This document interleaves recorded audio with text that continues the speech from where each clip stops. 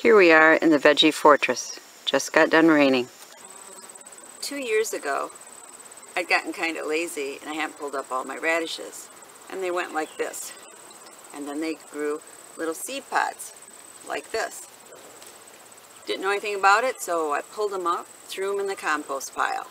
That night I went inside and read some of my garden blogs and discovered the pea pods are supposed to be tasty.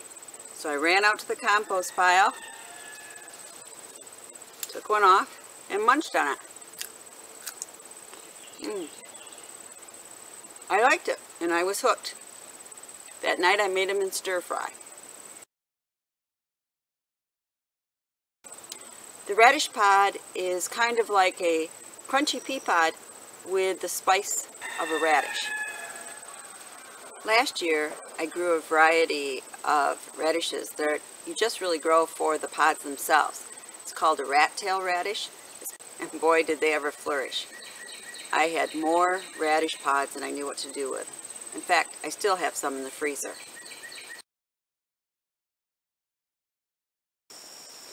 This year, I did not plant the rat tail radish's seeds.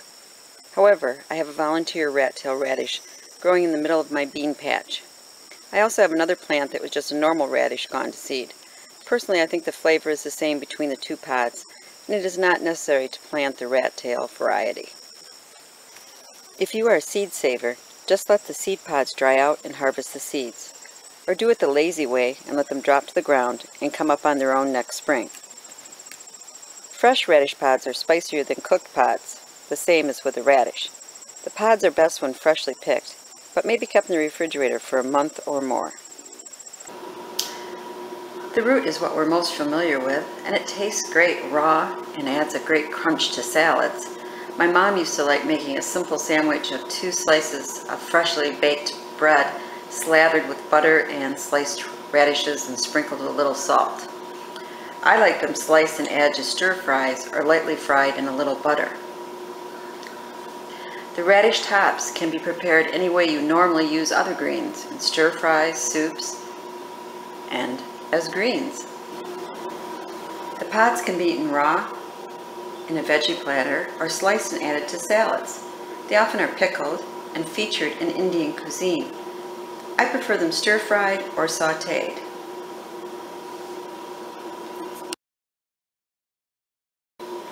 Here are the ingredients. The pea pods, of course, slivered garlic, fresh grated Parmesan cheese, a little butter, and salt and pepper to taste.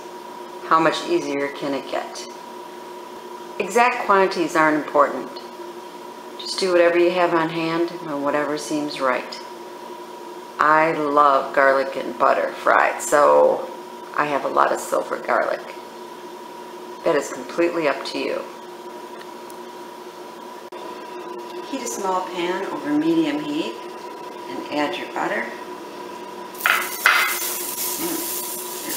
Listen to it sizzle. Put in your garlic.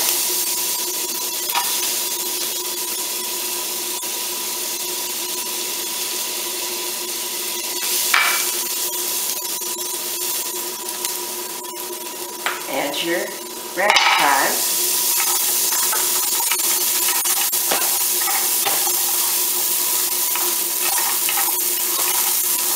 And they cook for about 2 minutes, maybe 2 to 3 minutes, until your garlic gets brown. Just add your cheese. Let's get that.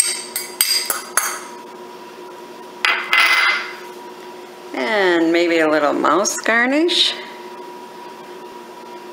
And now you have a delectable, a little bit unusual, veggie side dish.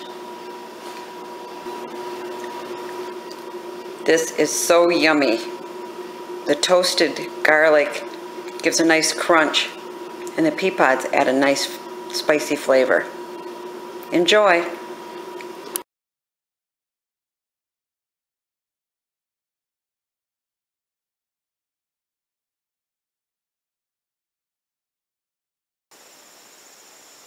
Here we are in the veggie fortress.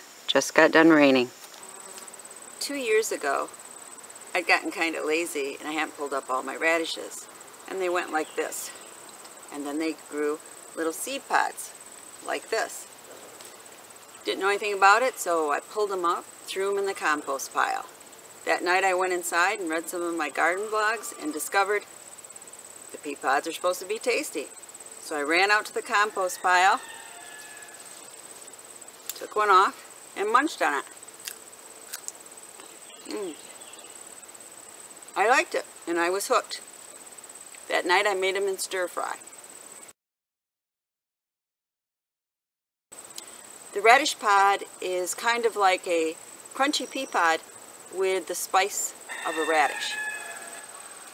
Last year I grew a variety of radishes that you just really grow for the pods themselves.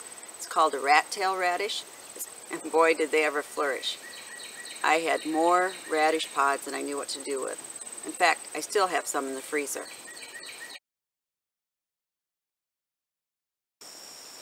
This year, I did not plant the rat tail radish's seeds. However, I have a volunteer rat tail radish growing in the middle of my bean patch. I also have another plant that was just a normal radish gone to seed. Personally, I think the flavor is the same between the two pods, and it is not necessary to plant the rat tail variety. If you are a seed saver, just let the seed pods dry out and harvest the seeds. Or do it the lazy way and let them drop to the ground and come up on their own next spring. Fresh radish pods are spicier than cooked pods, the same as with the radish. The pods are best when freshly picked, but may be kept in the refrigerator for a month or more. The root is what we're most familiar with, and it tastes great raw and adds a great crunch to salads. My mom used to like making a simple sandwich of 2 slices of freshly baked bread slathered with butter and sliced radishes and sprinkled with a little salt. I like them sliced and add to stir fries or lightly fried in a little butter. The radish tops can be prepared any way you normally use other greens, in stir fries, soups, and as greens. The pods can be eaten raw, in a veggie platter, or sliced and added to salads. They often are pickled and featured in Indian cuisine. I prefer them stir-fried or sautéed.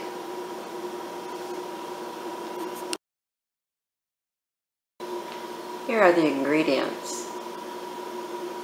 The pea pods, of course, slivered garlic, fresh grated Parmesan cheese, a little butter, and salt and pepper to taste. How much easier can it get? Exact quantities aren't important. Just do whatever you have on hand and whatever seems right. I love garlic and butter fried, so I have a lot of silver garlic. That is completely up to you. Heat a small pan over medium heat and add your butter. Listen to it sizzle. Put in your garlic.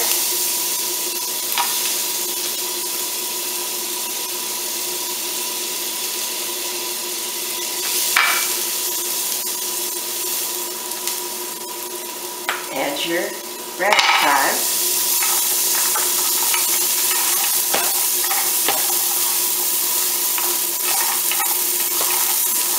And then cook for about 2 minutes, maybe 2 to 3 minutes, until your garlic gets brown.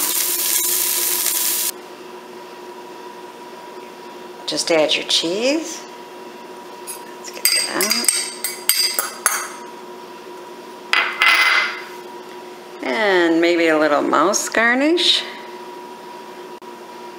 And now you have a delectable, a little bit unusual, veggie side dish. This is so yummy.